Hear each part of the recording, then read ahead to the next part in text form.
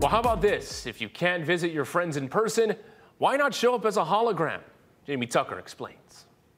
We all remember this, right? Princess Leia asking Obi-Wan Kenobi in the original Star Wars for help because he is their only hope. How cool would it be for us to have holograms in real life? Well, as I recently found out, the government is already using tech like this. Who sees that? Hand up if you can. A talk show host beams himself hundreds of miles away Running? No, it's more than that. Who knows it? Who can show me? to lead a trivia contest before a live audience. He can see and hear the contestants just like he's there.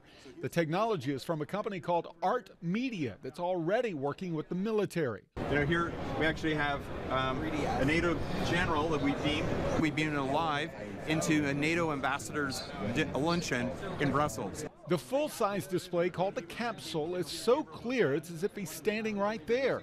So how does this work?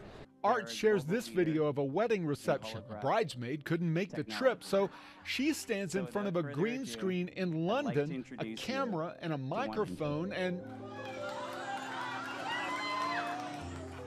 the bride in Niagara can see and talk to her.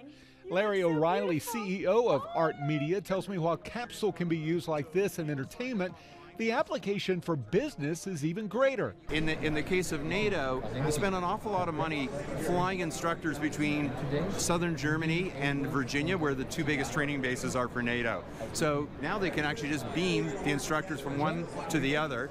O'Reilly tells me another way to use this technology is to allow people here in this country to beam themselves anywhere in the world where they can meet face to face with their family members who are serving in the military. It's amazing technology. That's What the Tech. I'm Jamie Tucker.